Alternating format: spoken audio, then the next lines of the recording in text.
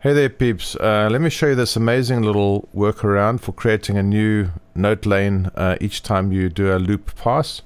This is created by Poohbears Reason Channel. Firstly, you must download and install Loop MIDI app. You run it and then press the plus over here to create a new loop port.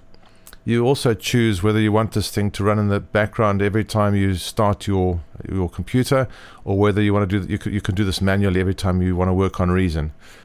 Second step is to download and install Midi Out Device from the Reason Studios.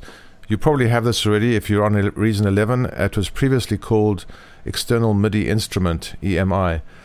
So make sure you got that. And then you can go to Reason. Now we open Reason. And now we're going to create a new control surface. So we go to Edit, we go to Preferences, Control Surfaces, and now we go to Add Manually. And we're going to choose Other, and we're going to choose Control Surface, and we give this the name Loop Midi Port, and MIDI Input, we choose Loop Midi Port. Go OK. And now close it. So the first thing we do in the sequencer is make sure we aren't in edit mode, because it doesn't really work like that. So take it out of edit mode and make your loop exactly as you want it. And then I'm going to put in the Midi Out device. Drag it into there. And then just make sure on this drop down that it is set to Loop Midi Port. Now in the Midi Out lane over here, click the automation to create a new automation lane and choose CC3. So it's in MIDI CC03, and you see it appears over there.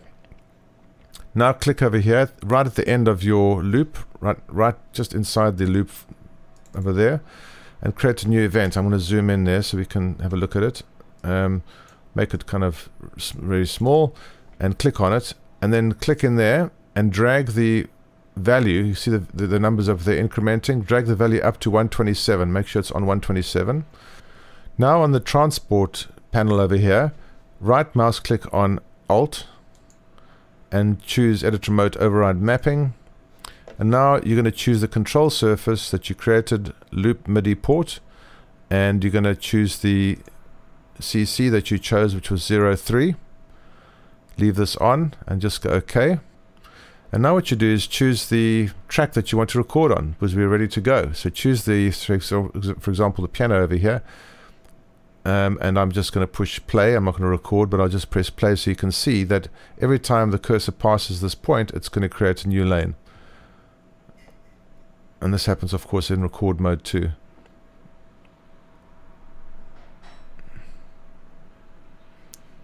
And that is it. Fantastic, eh?